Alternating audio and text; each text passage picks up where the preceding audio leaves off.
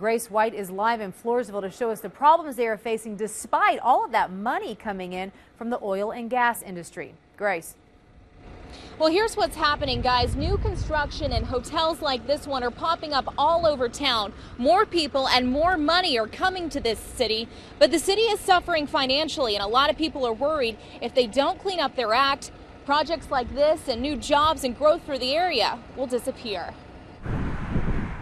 It's growth cities across South Texas are seeing. I'd say more traffic. Thanks to the oil and gas boom. We see new people moving in all the time. I hope that it thrives because I feel that it's come a long way. In Floresville, there is that growth, but the city is also running into a big problem. For all practical purposes, the city's broke. In a report released by the city auditor, the general fund deficit in 2011 was around $166,000.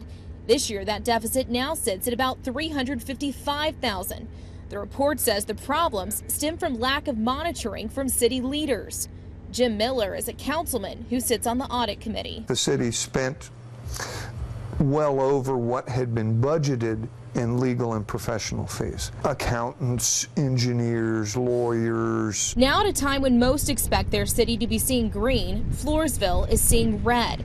Some worry about how the city will continue to pay its debt on the new Civic Center and attract new business and jobs at the same time. We have so much prospective business that could come to our area, and we want to sustain that. We want to keep that momentum going.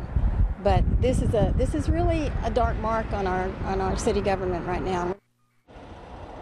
City Council is meeting tomorrow night at 7 to discuss this audit report. Also on the council agenda, Councilman Jim Miller is calling for the resignation of the city manager who oversees all of these finances. We did talk to the city manager tonight as well as the mayor. Both declined comment until after tomorrow night's meeting. We're live in Floresville. Grace White, Fox News at 9.